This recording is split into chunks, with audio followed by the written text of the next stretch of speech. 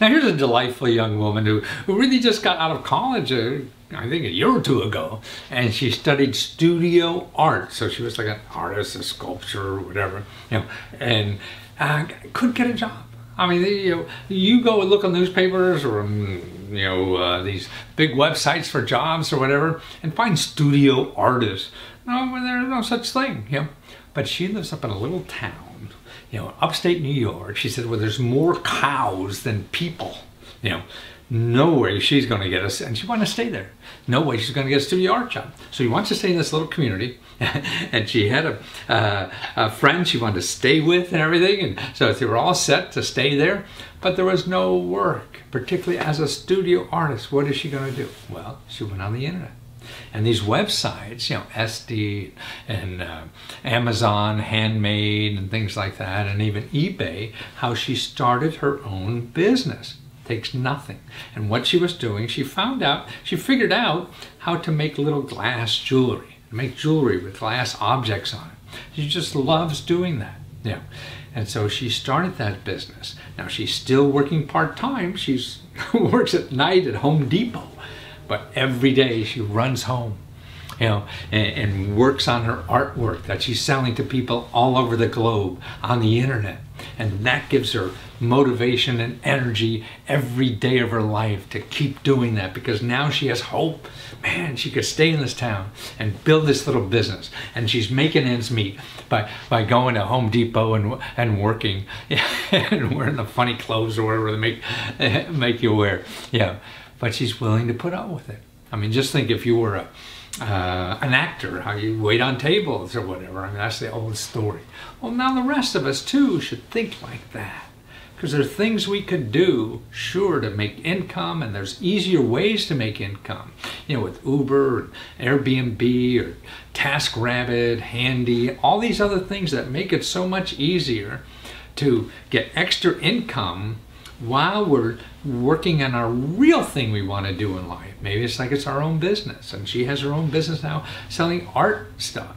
Now, again, which is interesting to me, if she was trying to make art pieces for big companies or for big stores in the mall or something like that, man, that would never happen probably, because the big companies need objects or goods that apply to everybody, that everybody will like, because they need millions and millions of sales. By having an internet business and putting it on the internet, you don't need millions. You need a couple hundred people. You got 100 people sending you $100 a piece, man. You're doing okay. You got no overhead or anything.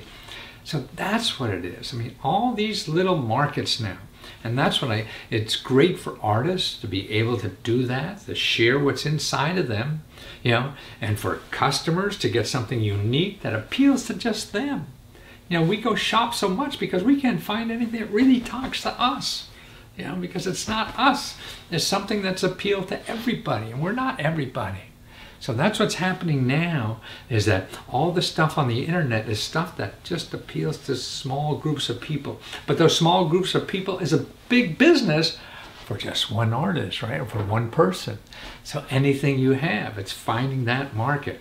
See? And that's why with the internet, you don't have to have a store. You don't have to have your store in a big mall with a lot of traffic. No. That will cost too much. You can't afford that. You can't afford the real estate, the fixtures, all that kind of stuff.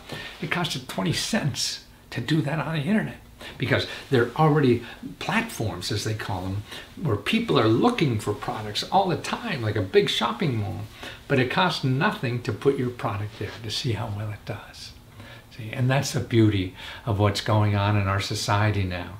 All this stuff. So you too, whatever your art is, it doesn't have to be painting jewelry, whatever. It could be writing a book. It could be fixing banjos, or whatever the hell you want to do. That's what's neat. So watch this. Well, Sarah Cook of GravityGlassStudio.com. And tell us how you're a young person, just graduated from college in the arts, and you live in a city that there's more cows than people, and you said, how the hell am I going to get a job in the arts? And you figured that out, didn't you? Yeah, I made my own job. Wow, that's terrific, man. And so what is Gravity Glass Gravity Glass Studio do for folks? It provides truly handmade artisan glass and hemp jewelry. Wow. So you're making handmade jewelry for people, customized, huh? Yeah, everything is actually made to the wearer specific size.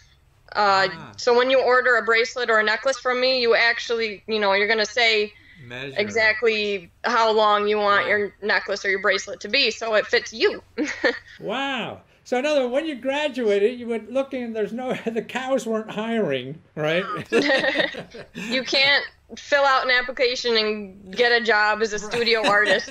Especially as an artist, yeah, right? Yeah. And so now, but you're keeping life together as you're starting, because you've only been at this for a year or two out of college, right? Right. And so it's growing all the time, and you see maybe in another year, you'll be able to do it and give up your day job. And what is your day job that's actually a night job? Yeah, my day job is actually a night job. I work overnights at Home Depot. Wow! Yeah. They make you comb your hair different? No? No customers in the store, so I get to keep my mouth. Well, that's great. See, with the suit, I like that. They threw me off TV shows and everything when I started wearing my TV suit. Actually, even home shopping I used to do. They threw me off the air there, and I said, no, this is me. Yeah. And that's what it is. So now you have a place to express what's really you in your work and share it with other people, don't you? Yes. Wow. What could be better than that? I mean, and it's a struggle. It's not easy. You just don't put one website and make $1 zillion, do you? No, it's there's been a learning curve. You have to learn SEO, search engine optimization, and learn how to actually show up when people search for things.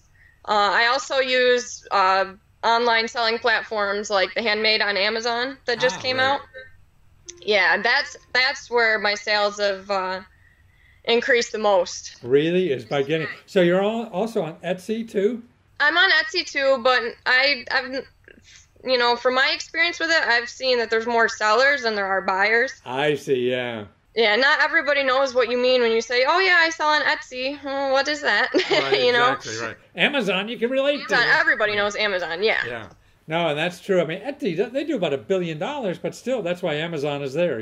This is big. People are selling on the internet, and people like you, I mean, see, I could buy something unique from you instead of going into the jewelry store or whatever and getting something that 5 million other people are going to get. Exactly. And then you don't need 5 million customers. You just need a few hundred, right? And you're okay. Right. Yeah. Right. And so now you see yourself as making a living on this eventually, right? Yeah, the way things are going, I definitely think I can. Yeah. And that's my big dream. Wow. And, to get to the point where I can't keep up with orders on my own and where I'll be able to hire other artists. Artists who can't get work. Yeah. Yeah, actually, when I was in school, they made us read this book called Art and Fear. Oh. And it was kind of to prepare us for the art world after graduation. And there was a statistic in there that stood out to me that 5% of studio art graduates, only 5% of studio art graduates will be producing work 5 years after graduation. Ooh. And that's terrible. I don't want... Hurts. And we need that creativity. Yeah, so I want people to see that, hey, 5 years later, I'm still doing it, and I'm inspiring other people to do it. And absolutely. Yeah. Because I think before the internet, you used to have to get your work into Walmart only, Now. Yeah, and like craft fairs and stuff, that's another good way to sell your work and get out there, but it's a lot of work. But now you could go international and everything. Exactly. By just sitting up in Cowsville, New York, wherever this is, right? Yep, good old Bernard's Bay. Bernard Bay. Is it near the water? Are you on the water? Yeah, we're right off the shore of Oneida Lake. Ah, I see. Well, it must be wonderful up there. So instead of having to move down to the city in New York City or something like that, man, you can stay there by the water and the cows and work your heart out, right? Yeah. Yeah, that's wonderful. And you say that the internet, also you're there to learn new things. It teaches you how to make new products and everything just by searching. Yeah. the online glass artist community is huge, and everybody. What was that word again? Huge? Did you say huge? Billy too little. Huge. Yeah. But yeah, the online glass artist communities, it's huge. People are constantly sharing new techniques, and you're constantly learning from each other. Wow. And it's like a big back and forth between artists. So in other words, there's a way to, no matter what you're doing, you could really learn how to almost do anything from the free help that's available. You don't have to hire a consultant, right? Right. Right. Wonderful. Well, it's so nice to talk to you, and I'm so happy that someone is able to share their love with the world and their products and share it with other people all over the world just because you figured out how to use the internet and you didn't have to hire some weird techie guy, right? You can do it yourself. And to find you, it's gravityglassstudio.com, and you find Sarah Cook there. Right, and just all the wonderful Julie and the glass. Well, keep her making glass and get to gravityglassstudio.com. Thank you so much, Sarah. Nice to meet you. Have fun up there with the cows. I will.